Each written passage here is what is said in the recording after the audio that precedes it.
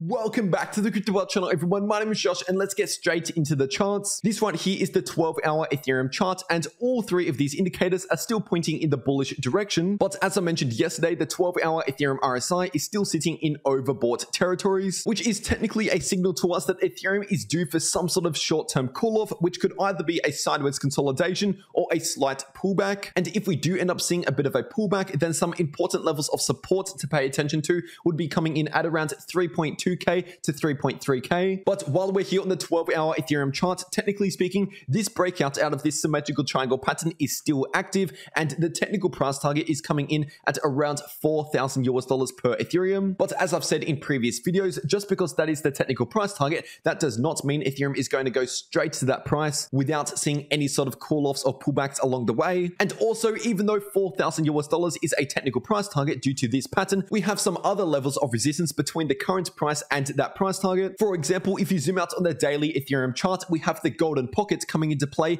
at around 3,500, going up towards around 3.6K. And so far, at the time of recording this video, the price of Ethereum has gotten very close to that golden pocket and seen a small rejection from that level of resistance. And what we can also see right now on the daily Ethereum chart is the RSI enter into overbought territories on this time frame as well. So most likely within the next 1 week, but potentially within the next few days, this uptrend in the price of Ethereum could start cooling off, which, like I said earlier, could be either a sideways consolidation or a slight pullback. And having this almost non-stop bullish trend for the past 2 weeks honestly reminds me of what we saw in late July and early August last year, because leading into that time period, we saw a lot of bearish price action in the price of Ethereum for a few months. And then as the price was bottoming out, we entered a bit more of a sideways consolidation, similar to what we saw over the past 2 months or so. And then if you're looking back at the price action that we saw last year, I remember there was a lot of people in the market that were very surprised that Ethereum was playing out all of that bullish price action all in one go without pretty much any pullback along the way. And if you're looking at what happened in the daily Ethereum RSI, we actually started entering into overbought territories on the 1st and 2nd of August. And if you're looking at the Ethereum price during that same time period, we saw a very small short-term call-off,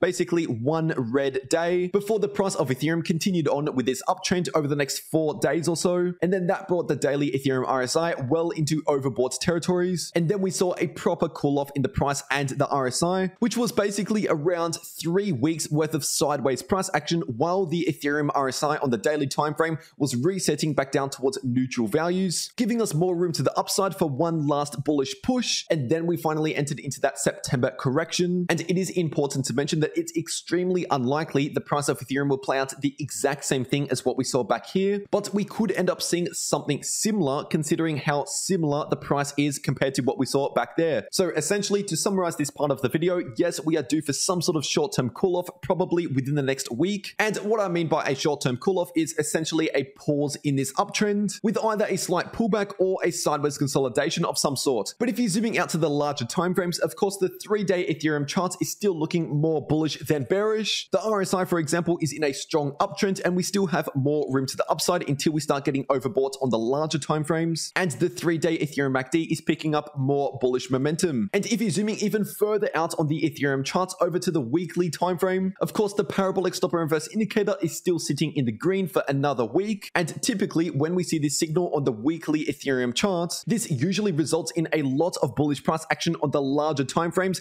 that normally last for at least a month, but most of the time a few months, before we see another significant correction in the price of Ethereum on the larger time frames. And just giving you a quick update on the Bitcoin dominance, this is the daily time frame, and you can see that nothing much has happened since yesterday. In fact, over the past 1 week, just about nothing has happened in the Bitcoin dominance. So essentially, over the past 1 week, the altcoins have done almost the exact same as Bitcoin on average. Obviously, there's going to be some outliers, but specifically the last 1 week hasn't really been an altcoin season, because an altcoin season is when we see much more of a downtrend in the Bitcoin dominance, which, as I mentioned yesterday on the channel, that could still happen if we break below this low right here, sitting at around 42.4% Bitcoin dominance, because in that scenario, the Bitcoin dominance could potentially play out a small bear flag here. But for now, it essentially remains somewhat neutral, and I'll be sure to keep you updated on this channel if anything changes. And if you want to get extra updates on the crypto market just like this and other information that I sometimes don't include in these videos, then definitely make sure to follow me over on my Twitter, and the link to my Twitter is in the description down below and also in the pinned comment. But anyway, if you found this video useful or simply enjoyed this, please make sure to leave a like down below. And if you're new to the channel, you might as well subscribe with notifications turned on for more updates just like this every single day. And before we click off, if you are new to this channel and you want to know how to make more money in crypto, whether or not prices are going up or down, then these two videos popping up right here on your screen are definitely for you to watch. But anyway, that is everything that I have to say for today. I really hope you enjoyed, and I'll see you all in the next video.